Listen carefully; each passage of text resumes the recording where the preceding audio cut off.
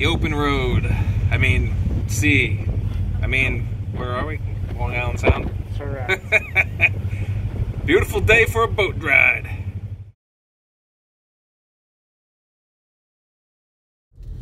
Hey, what's up, guys? Good morning, and welcome to the project. I'm your host, Dan H., and today we will be going on an adventure. Yeah. Let's see, it's about 7 in the morning, and I'm on the road, and it's freezing out. It's frosting all up my windows. Can't see anything. And the best part about it is I think the ZJ's mode door, blend door, broke. I've been using it so often, using the heat so often in the ZJ, and now it's not getting hot. So I think I have to go and fix that. So that's another video. But the mission for the adventure today is we are going to pick up parts.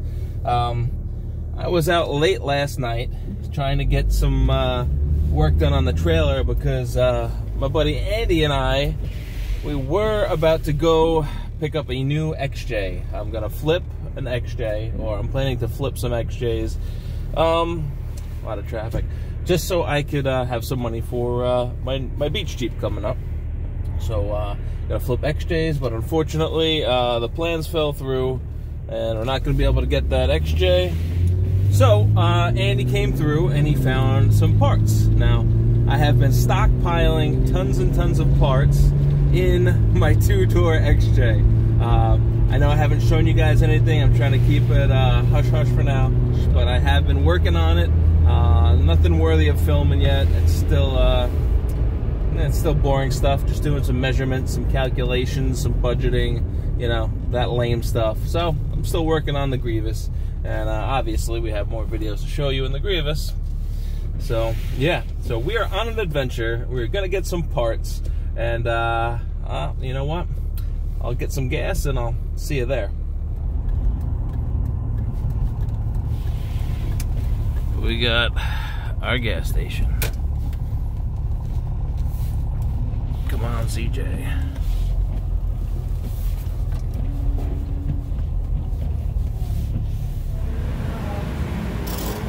So yeah, I'm not one for selfies, but I'm holding a selfie stick out in the gas station in the morning. People are looking at me like I'm a weirdo.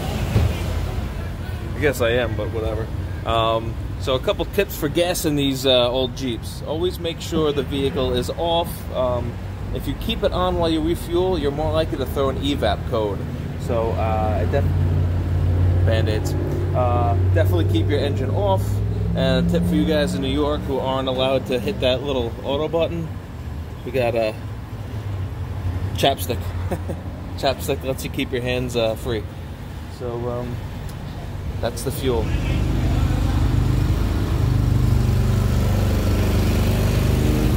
Alright, so I figured I owe you guys an explanation. The reason why my fingers are all cut up and bandaged is I was working all day and most of the night on that tow dolly. I was expecting to pick up that XJ with Andy this morning. Unfortunately, things fell through.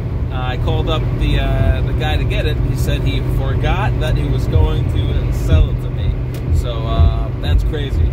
But anyway, I called Andy and let him know, hey man, we're not going to get this XJ we plan to get. He said, it's alright, we're going on a mission to get some free parts. So I said, okay. So thanks Andy, thanks for the free parts. And yeah, this is why we're on our mission.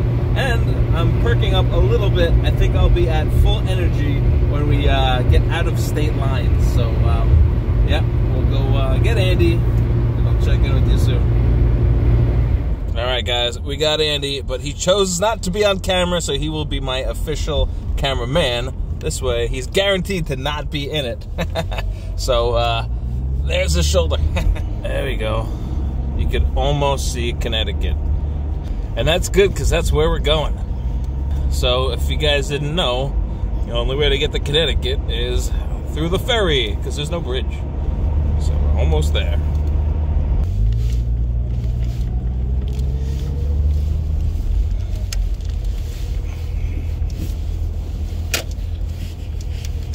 Jeez, 8:25, right on time, man. Alright, we got a stage in lane 3, she said? Yep. 3. It's a beautiful morning for a boat ride. It is. It's look at it. Here's the ferry coming in now. It's like glass in here now. Oh, the sun's in my face.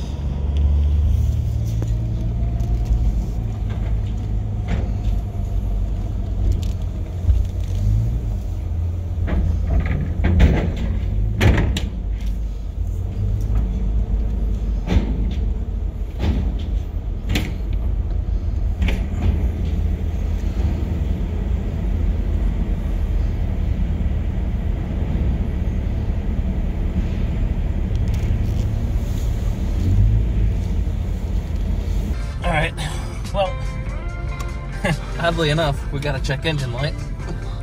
After all that rap about doing stuff to avoid check engine lights, we got a check engine light. So I'm putting in the Bluetooth scanner. We gotta put that into the good old Thbd2.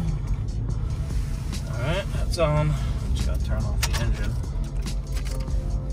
Now, let's see, find it on my phone.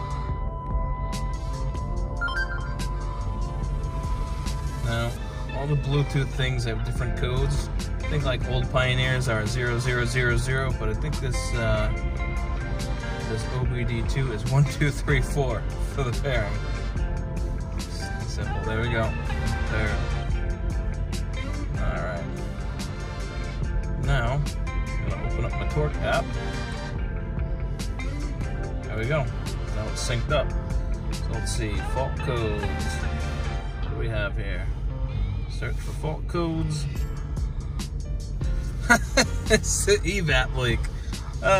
Well, perfect. Perfect to show you guys. Now we will clear it. Okay. No more check engine light. There we go. So, good old evap.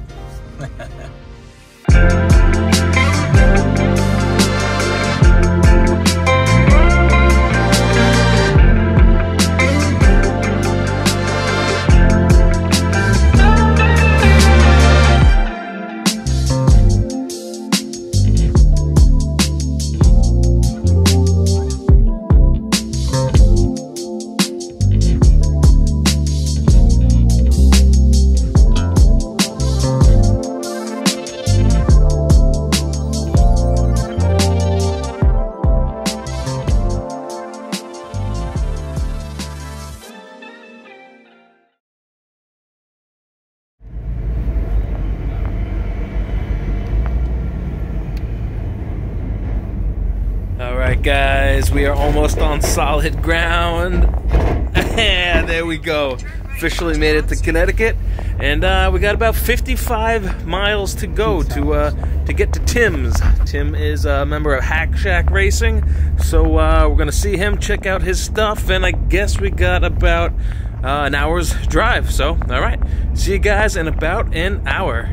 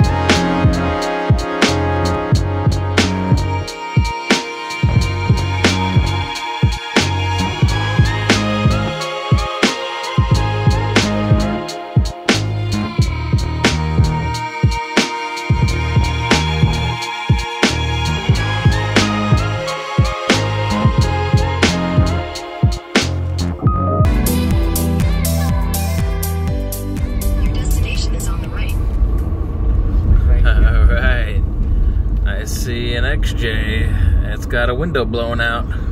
And this is it right here, though, the one before that. Oh. Sure? Oh, yeah. There we go. There's the red XJ.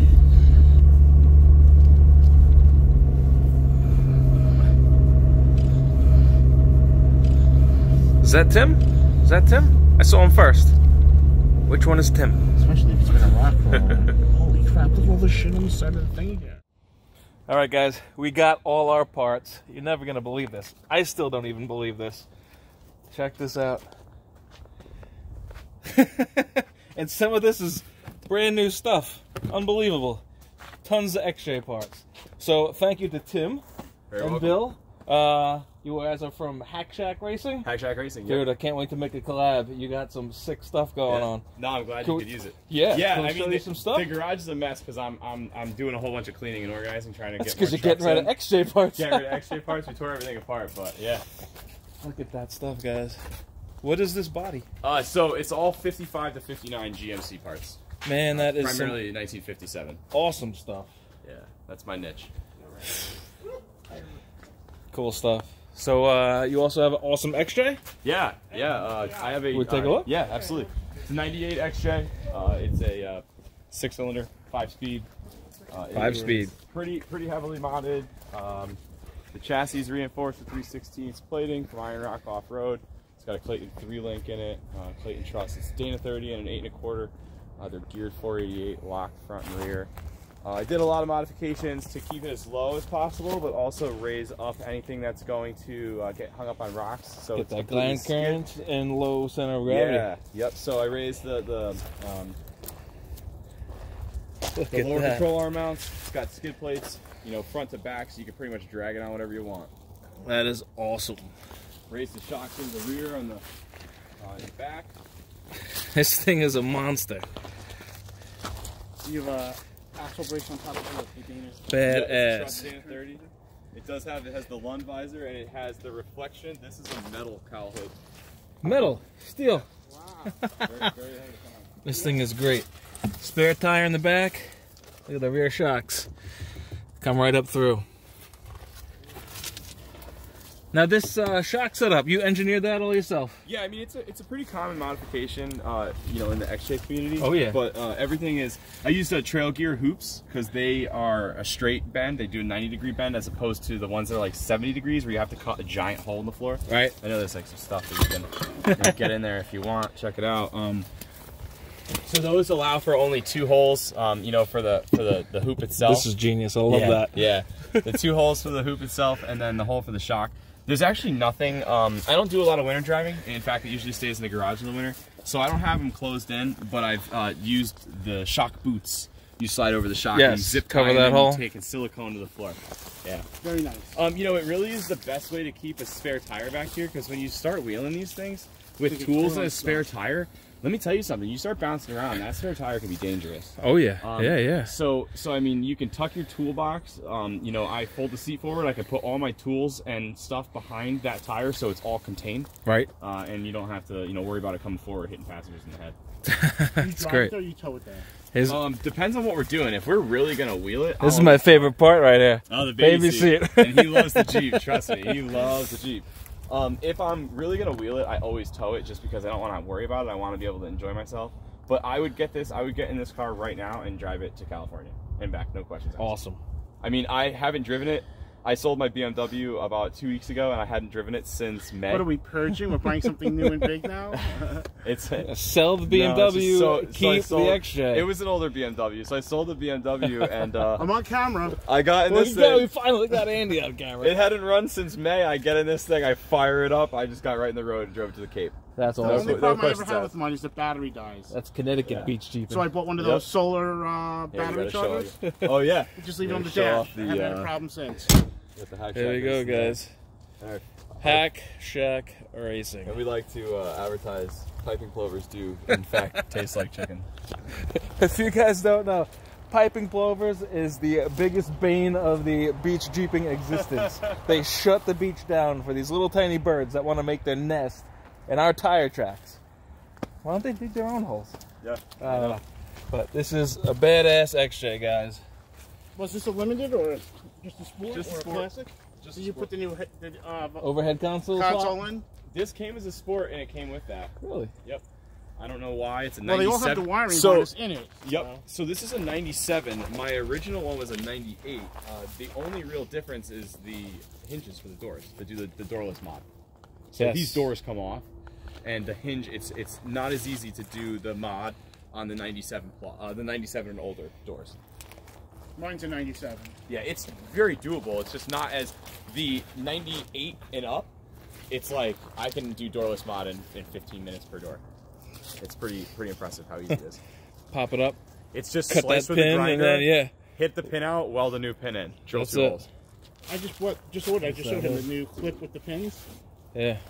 Yeah. So, you know, for 4 doors. Yeah. Yeah, no, that's a real Reflections. I was very fortunate to find this hood. When I found this hood, it was at a paint shop, and they used it as a demo hood for muscle cars. Yeah. So I had to strip over 40 layers of paint off of this, and I would get through like 2 or 3 layers, and then there would be a layer where they used Bondo to cover where they would do flames and then outline the flames with pinstripes, so it was lifted. So to get it smooth again, they would just Bondo over. Goodness. So then I'd have to sand, and the sander would throw all the wet crap all over me. But I worked really hard for this hood, and here she is. She's beautiful. It's a nice hood, man. So we're gonna have to run and catch a ferry back home. Yeah, so how do we find you for Hack Shack? Yes, you can check us out. We have a website, hackshackracing.com. You can look us up on Facebook, Hack Shack Racing, and Instagram. You know, we're also Hack Shack Racing. So, awesome. We will be out at Johnson Valley racing King of the Hammers in February, and then we do a whole bunch of Midwest and East Coast races spring and summer of 2020. Cool, man. We'll definitely hook up again. Yeah. And we got your dog there too. Yeah, there's Kona. Want to say hi? Kona is actually my favorite Mustang color. Kona Blue Metallic. There you go. So, all right, man. Yeah, awesome meeting you. Thank you. You too. All right, guys. Time to head.